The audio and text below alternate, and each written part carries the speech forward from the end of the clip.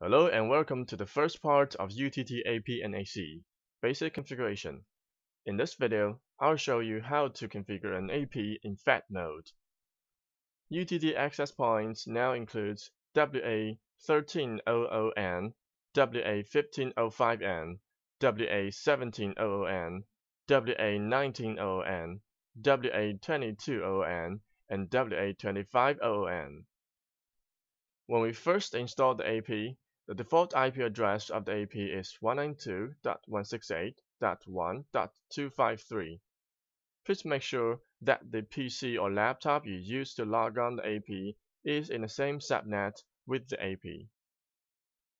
Open the web browser on your PC, log on the web UI of the AP with 192.168.1.253. The default username and password are both admin in lowercase. Log in and we will see the main page of the web UI. Next, we should change the device mode. By default, Fit AP mode is selected. It is also known as the controller mode. An AP in Fit mode needs to be managed by an access controller. FAT mode is a standalone mode. Now let's look at the web UI to see how to change the AP into FAT mode. Click Device Mode. Select FAT AP in Device Mode. Click the Save button. The AP will restart after saving. In 90 seconds, the AP will transfer into FAT AP mode.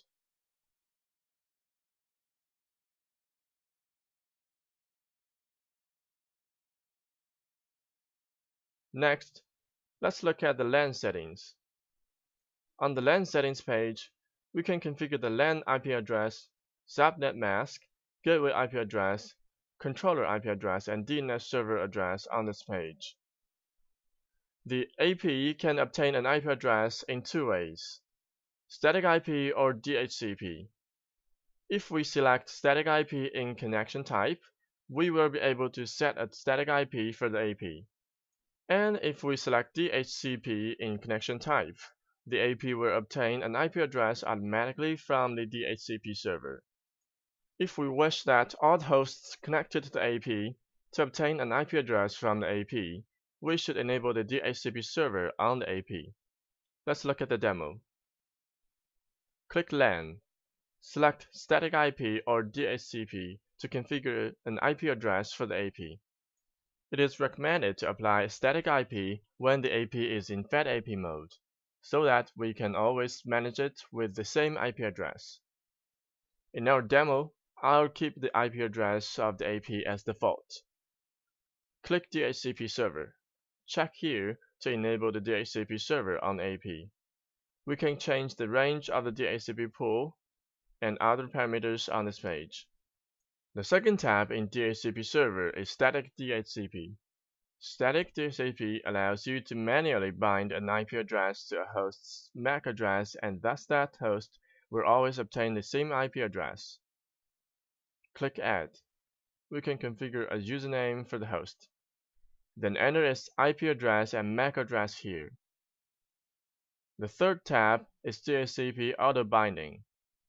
When DHCP Auto Binding is enabled, once a LAN host obtains an IP address from the AP will immediately bind this host's MAC address to the IP address it has obtained.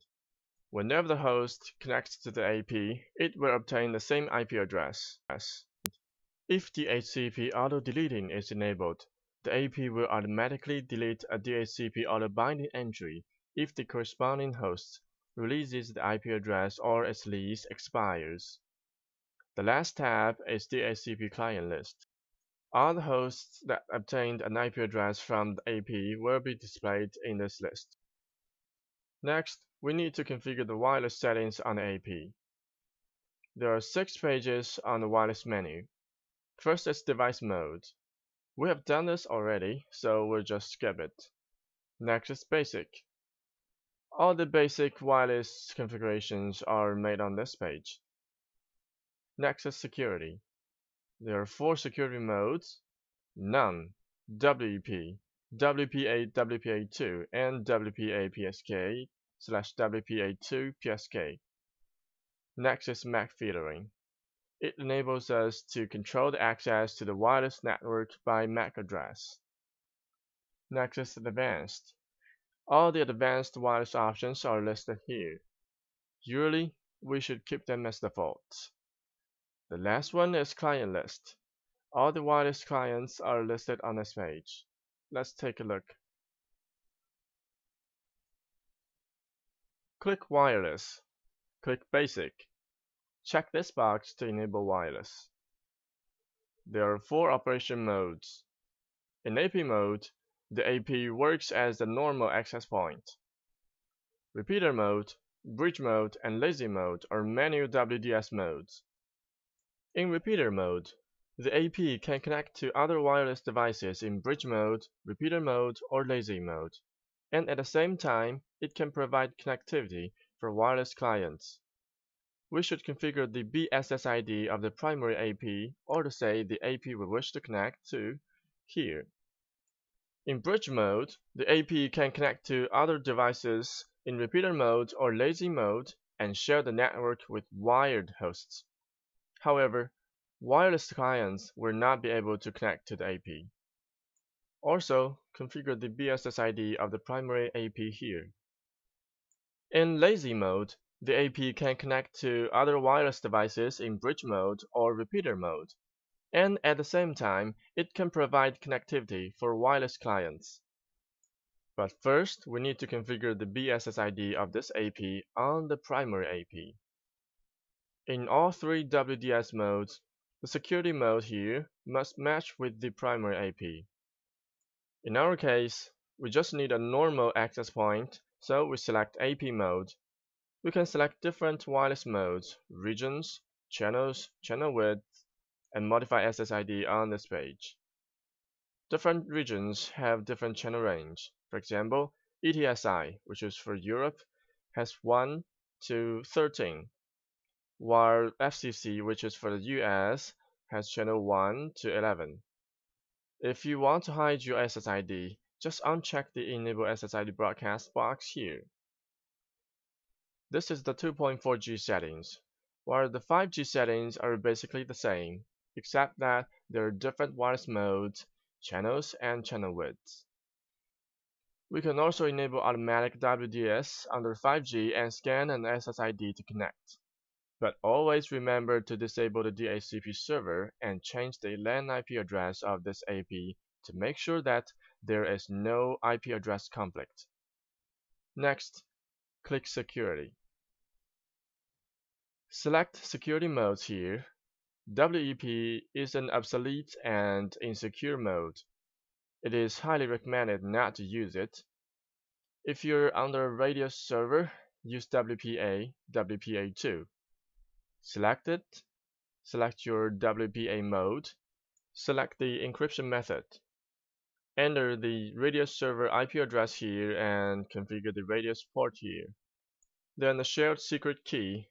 If there is not a radio server, please use WPA PSK, WPA2 PSK. Modify your wireless password in the pre-shared key field. Next, click MAC filtering. If we want to only allow certain devices to access the network, select Only Allow MAC Addresses listed below. If we wish to block the access of some devices, select Only Block MAC Addresses listed below. Then we can click Add to add target devices. Remember to check Enable MAC Address Filtering so that this function can take effect. Next, click Advanced. RTS threshold specifies the package size above which an RTS-CTS handshake will be performed before sending the packet. The packets larger than the specified fragmentation threshold will be fragmented before transmission. Beacon interval specifies the time interval between beacons. The AP periodically broadcasts beacons at a specified interval to synchronize the wireless network. DTIM interval determines how often the beacon contains a delivery packet indication message. RF power specifies the power of the wireless transmission. Max clients threshold specifies the maximum number of clients allowed to connect to the AP. When client isolation is enabled, all wireless clients connected to the AP will not be able to visit each other. Short preamble can improve network performance. Clear the checkbox to enable long preamble, which can ensure compatibility with some old 802.11b devices that require the long preamble, but it will slightly reduce throughput at high data rate. Enable WMM to prioritize traffic of multimedia applications for devices that support WMM. Last is client list. All the wireless clients are listed on this page. We can click Filter All and add all the clients to the MAC filtering list. Now the AP is successfully configured and we will be able to connect to it. That's all for UTT AP&AC Basic Configuration Part 1 FAT AP. For more information, please feel free to go to www.uttglobal.com, which is our official website. As always, you can contact us by sending an email to support@uttglobal.com. I hope this video is informative to you and I'd like to thank you for watching.